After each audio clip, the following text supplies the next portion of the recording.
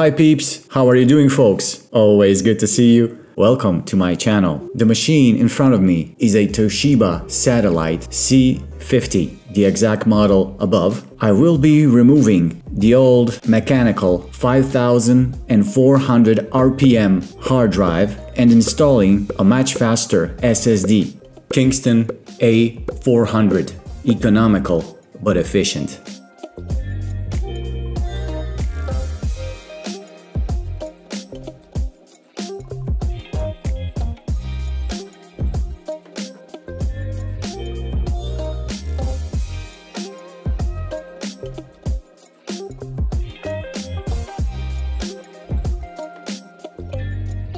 Remove the battery first.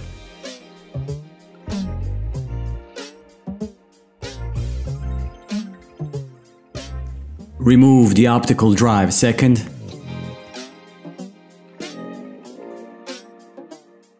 Patiently, gently, and progressively start detaching the backplate.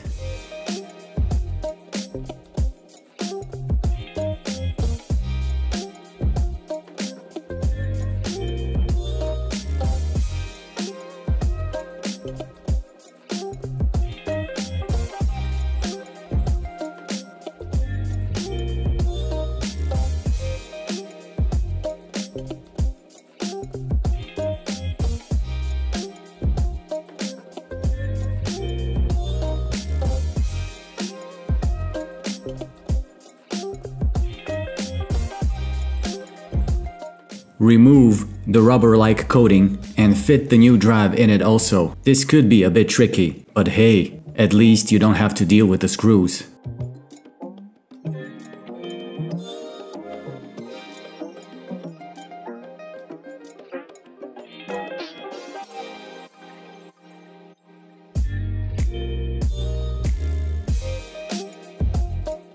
Pay attention that the SATA connectors slid into place.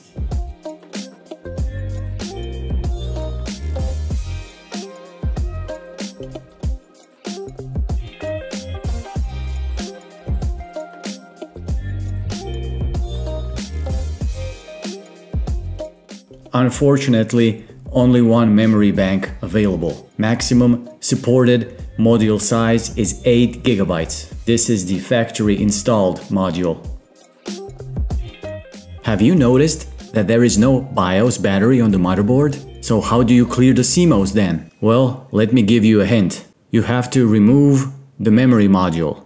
The rest is pure pain and torture. That's all from me, peeps. If you found the video helpful, please like it and click on the subscribe button too.